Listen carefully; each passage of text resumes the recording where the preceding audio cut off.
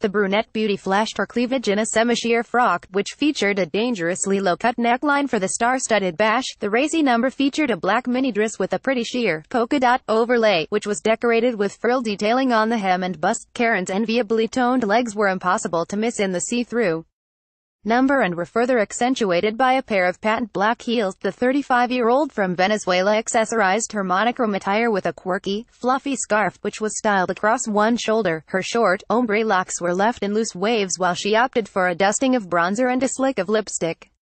When Strictly Come Dancing's Karen Clifton stunned in a semisheer frock when Karen accessorized with a quirky, fluffy scarf, some of the biggest names in show business descended on the pavilion event space at the iconic Tower of London for the Beauty Awards. With Oak now in its 16th year, the glitzy night attracted a host of stars including the cast of The Only Way Is Us, Strictly Come Dancing and Made in Chelsea.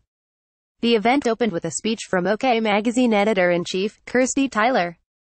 Chairman of Daily Express newspapers and OK Magazine owner Richard Desmond and his wife Joy were amongst the notable 700 guests in attendance, which was hosted by beautiful Britain's Got Talent judge Amanda Holden.